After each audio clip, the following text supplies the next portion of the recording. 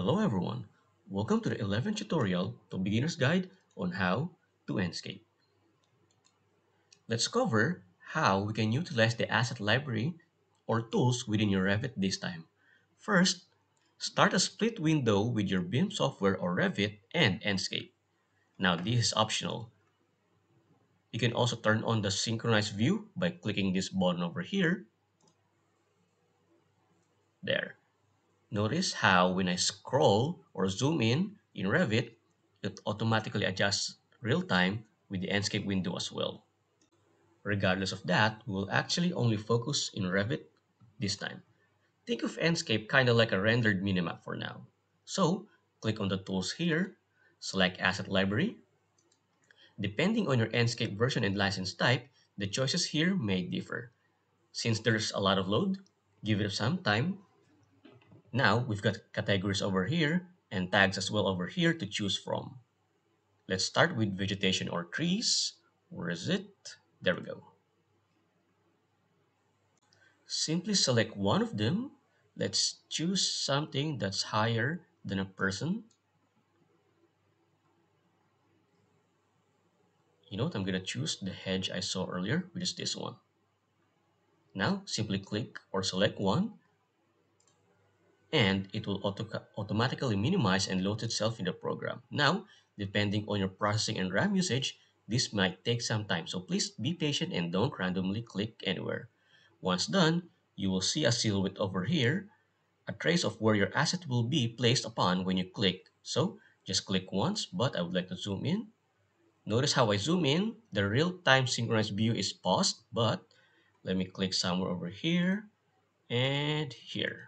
Okay, so to cancel that, simply press escape twice.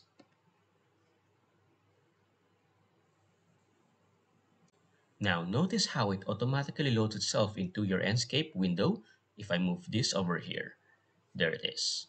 Now, let's add vehicle next. Same method, you can also press the space bar to change the orientation, but first, let's look for something quite large. Alright, let's pick this bus. Sorry, it's a train.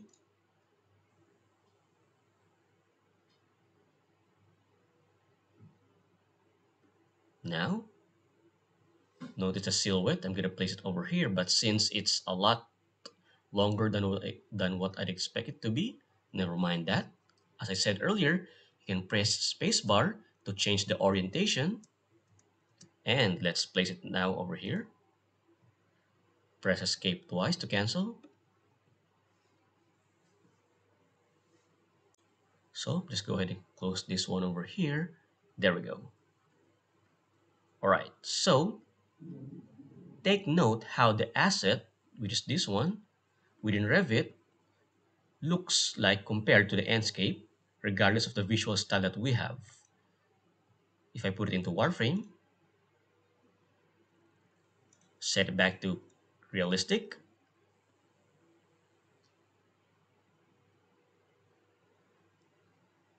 it still kind of looks like a gray clay something.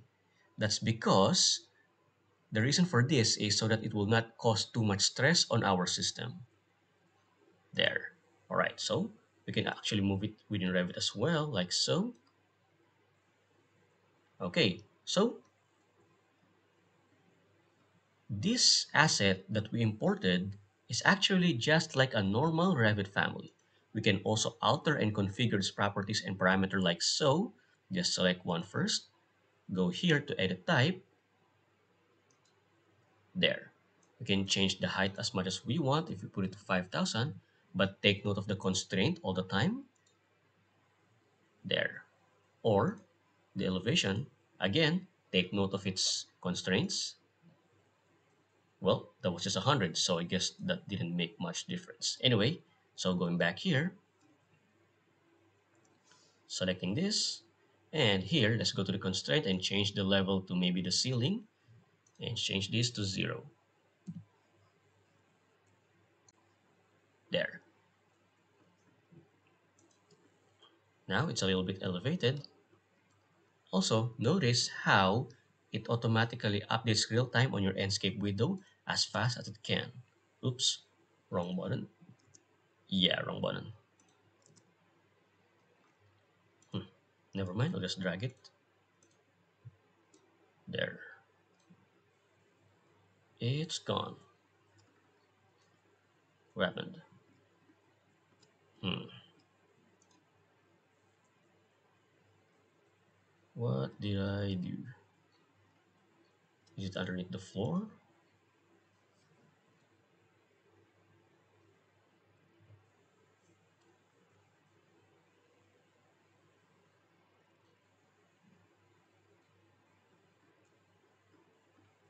Wait, I want to solve that problem first. I think I know the cause. If I go to section box here, there we go. The reason it was gone because it went inside the constraint of the section box. So anyway, we've got it way over here. And if we try to copy it, now where's that copy button? Since my keyboard shortcuts aren't working, never mind. So okay, there we go. It's not yet updated still, but if I press escape twice, that should automatically update in our Enscape window. There we go.